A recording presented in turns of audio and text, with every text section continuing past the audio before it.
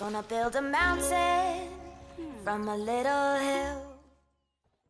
Hey guys, and thank you so much for tuning into my channel. My name is DeLadysigner and we are back with another franchise mode episode, but this time we're gonna do it a little bit differently. But before we do that, I wanted to tell you guys, Dad, Emma, is expecting offspring, so I'm super excited for that. But we're gonna look at that in the next episode because, I'm gonna pause it, we have almost 70k dollars right now, so we are able to do some pimping our habitats because, well, it doesn't look that well now, does it? So what we're going to do in this episode, we're gonna do some pimping. I'm gonna start with this habitat, maybe a little bit of this section right over here, and if I feel like I have some more time, I will be doing more for this habitat. So we're gonna do it differently. I'm gonna pause the game and I will leave you guys with a speed build, and afterwards I will show you guys around, but we're not going to focus on gameplay in this episode. We're only gonna focus on having a beautiful habitat for the bongos in this case, and hopefully also the warthogs. So yeah, hopefully you guys will enjoy. Leave a like at the video if you do, and subscribe of course if you already haven't. I will see you guys after the speed build.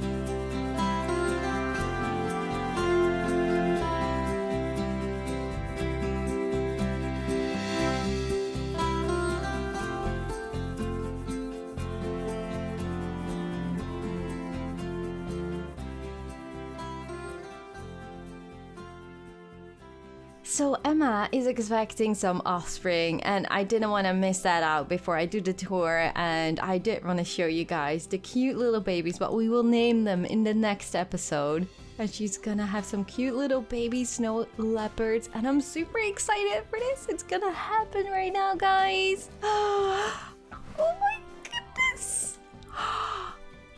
They are so adorable. Well, she. What are you? She is so adorable. Oh my goodness.